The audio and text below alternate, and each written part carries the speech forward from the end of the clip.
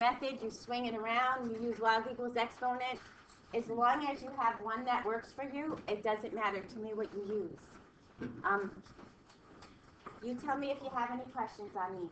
These were just confirming the opposite way. You're going to confirm exponentially that it was true. You didn't have anything to solve, you just had to convert them back and forth. And then this put into a log, and how that would work. So everybody was okay with these? You can go back and forth? Yeah. Yeah? No questions? Okay. That usually isn't so bad. Again, converting back to the logs, your base of your exponent is the same base of your log. Oh, that's an A? Yeah, I'm sure. I thought that was an H. I just couldn't tell on my paper. I got it. Whatever you put it is fine. Whatever you made it is fine. It looks like like one of those fancy A's, but whatever you put it is, it's the same thing. Doesn't matter. Alright. And then you're going to use your definition of logs to evaluate without your calculator. Just plug it in. And since you're without your calculator, you're going to have to flip it back to an exponential equation. So flip this around, 2 to the x power, whatever you made this. Drop them both to the same power. And then x is equal to 4. No. Okay. Same with this guy. Plug it in, flip it around. If you want to take this, get rid of your fraction, use your negative exponent, and then set your exponents equal to each other. I don't know where that's. Oh, there's my x equals 4. Somehow it's all the way over here. Good? I don't want to dwell if everybody's good with this. All right, stating your transformations. Keep your basic characteristics off your core graph, and if it's easier for you, move this 4 over here. You still need the negative out there, but you can put the 4 here, but that still gets a reflection. When the y is going from positive to negative, it's a reflection in the x. Jordan? How did you do the x-intercept? The x-intercept, you plug in a 0 for y, and now you should be able to flip this guy around. So when you get to this point, plug in your 0 for your x-intercept the same way we always do, and a y-intercept, x is equal to 0. Right now we have no y-intercept, so we didn't bother doing those, because that's where your asymptote is right now, unless we moved it over. Yeah, what did you do with after you did the 4 equals log 2 to the x? Alright, so we isolate the log. Yeah. So I move the 4 over, divided by a negative 1. If it's easier, flip this around. And now go like this, 2 to the 4th equals x. How do you do that? If it's easier, flip it this way, so that your log is on the left and the answer is on the right. That might be easier to look at. And, excuse me, confirm it on your calculator. Do a 0. Second calc number 2, do the 0 on it. And it'll confirm it on your calculator. John has a question. Question? Do you have to do the intercepts algebraically? Yes, always. We always do our intercepts algebraically. When we did the exponents, I didn't have to do the x algebraically because we didn't do the log. So I said, as soon as you do the logs, then everything is algebraic again. That throughout the course, we always solve those algebraically. You can confirm them on your calculator, which is the nice part. Okay, again, if you want to put the 3 over here, 6 negative plus 3, move it here. There's your vertical shift up. Find your x-intercept again, plug in y for 0. We didn't change the domain at all, so the y-intercept is still not there. Bless you. And confirm it on your calculator. Confirm them there. Do a 0 and make sure it's there. Good? Okay. Stop me if you have any questions. Here's another one. If you want to move the 2, make it -2 at the end. You have a horizontal shift to the left, opposite way. Then you have a vertical shift down. So your x-intercept again, plug in your 0 for y, and solve it. Work your domain and your range from your original one. this again, remember we did the domain restriction yesterday? We said it has to be, your domain for your regular thing is from 0 to infinity. So therefore, this has to be greater than 0. Set that greater than 0 and find your domain. That's a nice way to find your domain first. Or take your original domain and subtract 3. Do it the way we did before. Either way is fine with me. How did you 2 equals log for x intercept? 2, I took this equation and I set it equal to 0. So I added the 2, right? So I said 8 to the second power equals x plus 3. Whatever this is, yeah. Turn it around if it's easier. So 8 to the second power, 8 squared equals that. Okay. And if you don't find it don't even bother changing your screen, just go to your table. Go to your table, start at 61 and see if that's where your 0 is. It's a good way to confirm it.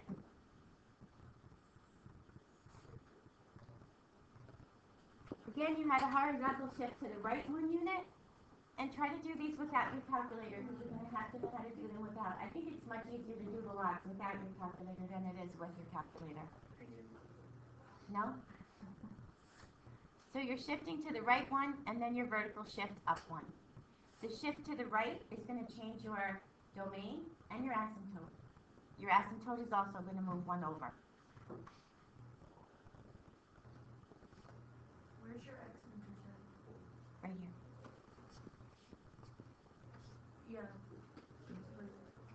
Oh, it probably got cut off at this page. Something happened to this file because it must have cut this off. So add 1, whatever this happens to be. Just got cut off. Okay, these guys. Go ahead. I said, can you leave it at that, or? No, just make it 1. 1. Or just convert it to a decimal. Okay. Actually, you should leave it probably like this, or just. You can leave it as a mixed number? Yeah, or just make it. Don't convert it to a decimal because it doesn't convert. We want an exact value, so give it to me like that. These guys, use your properties. Use the properties that I gave you yesterday. Remember on the ln, the base is e. So if I gave you the log of 1 equals 0, you would say 10 to the 0 equals 1. So at ln, the base is e. E to the 0 equals 1. Anything to the 0 power, 1. You're just confirming that this is true. These are your properties that we went over yesterday.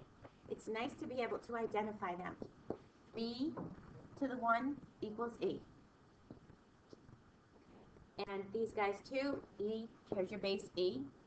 E to the 1/2, this guy is also, when you have a square root and you want to get an exponent out of it, a square root, the exponent is 1/2. So convert that, and we're going to look at those today when we do the properties of your logs. Convert it, and you'll see that it was true. You didn't have anything to solve, you just had to show that it was the exact same. So everybody was good with that? Get used to those properties. The one that you'll probably use the most is when ln and e cancel out.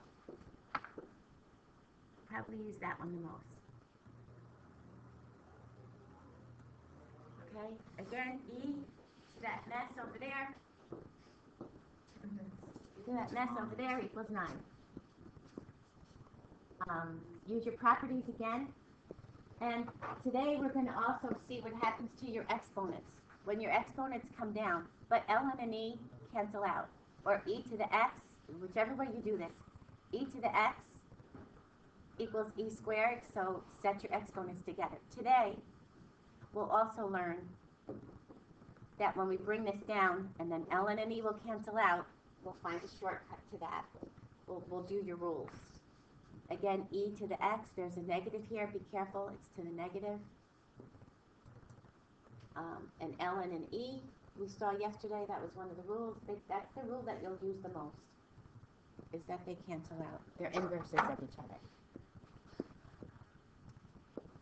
Is that it for this guy?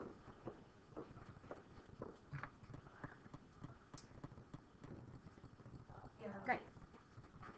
Questions at all on any of these? No, time to go over change of base again. You have a couple of ways you can do this. In your calculator, you have a log base. If you have an 84 or above, you have the log base. I'm fine with that.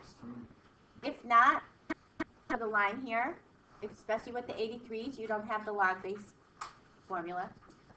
So convert it back to a base 10. The one above the line stays above the line. The one below the line stays below the line. It works out the same. So just so that you can convert to base 10. And we kind of talked about this yesterday. You would put that whole thing in instead of.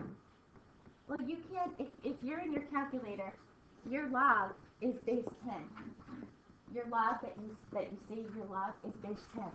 If you have the 83 calculators, you don't have a log base formula in here. The 83s don't. The 84s do. So if you're going to have to do this and you hit log, this is base 10. Yeah. So just convert it. Do this, divided by this. Okay. And that gives you convert it to log base 10. Now if you have the log base one, then you're fine. If you come here, oops, sorry. You're fine doing this. But so that's only if we don't have the. If you don't have an 84, okay. then the 83s do not have the log base formula. So then you're going to have to do that. Okay?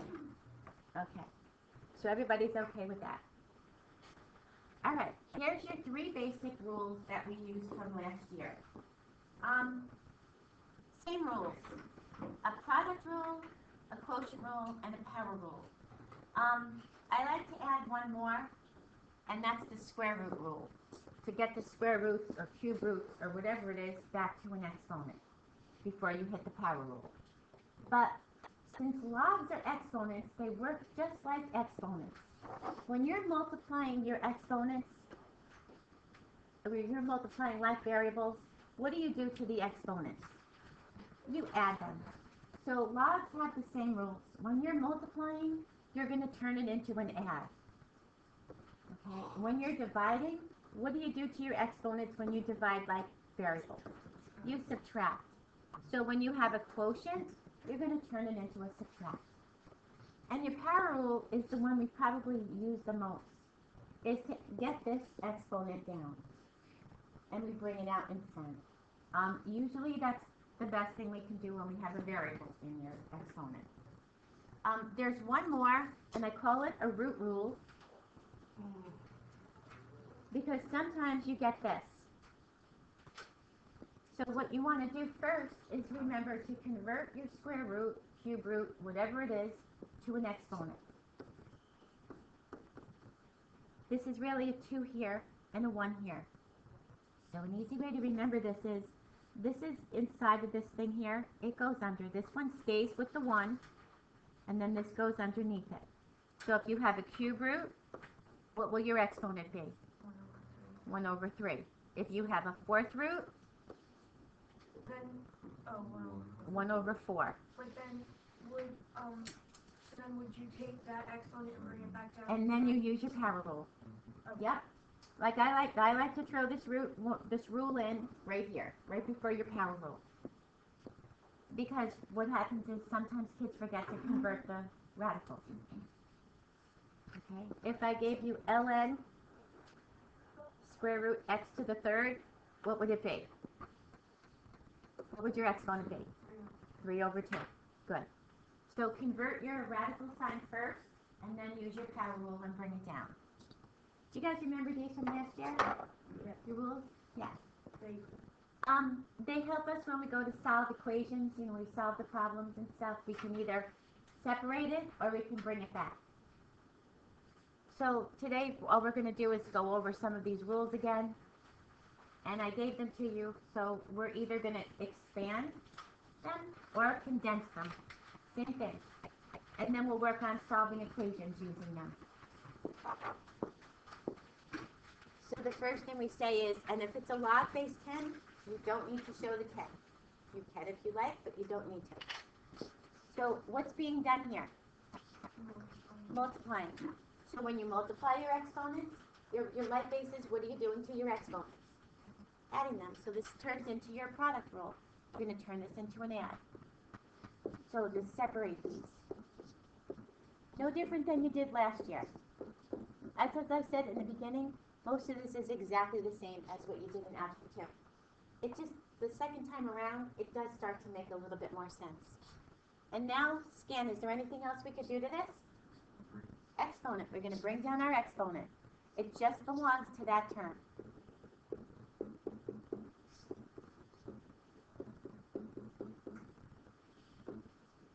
Okay?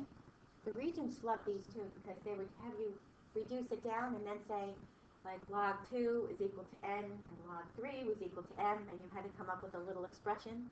The regents loves these as well. Okay, what do we do for a divide? A quotient rule? Subtract. So undo the last thing you would have done. The last thing you would have done to this, you would have plugged in the x, you would have did the square root, and then you would have divided. Undo that first. The ln and the logs work the same exact way.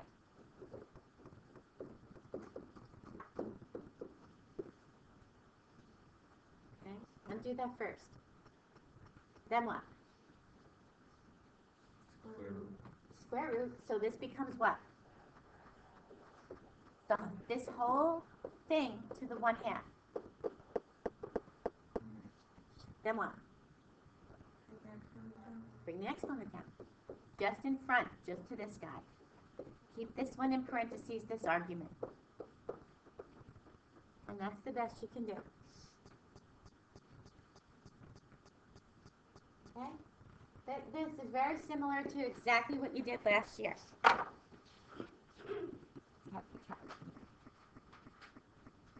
And then we work the opposite way. We condense. So when you condense, the first thing you want to do, before you can make your logs come into one log statement or your ln's come into one, they can't have anything in front of them. So the first thing you want to do is get rid of these guys. And this came from this exponent. And right, I heard you say square root. This came over here.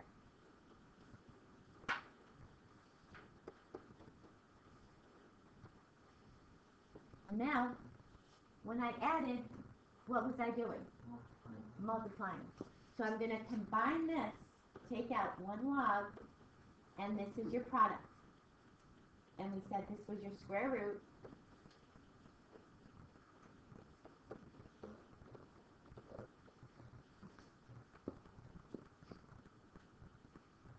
The logs and the ln's work the same way.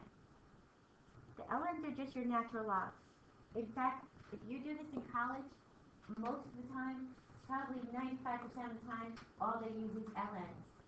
They don't even use logs. Because everybody can use an ln. But an e-base must use ln. It can't use log. So ln is the common factor there. So the second one, how would I start this? Move the 2. Good. Get rid of that 2 first. I'm subtracting. Dividing. Good. So bring out your ln. And just read it left to right the same way you would normally do it.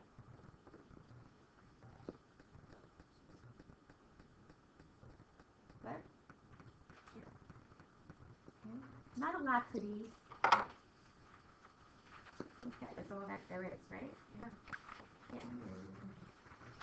So if you want, you can get started on your homework and probably finish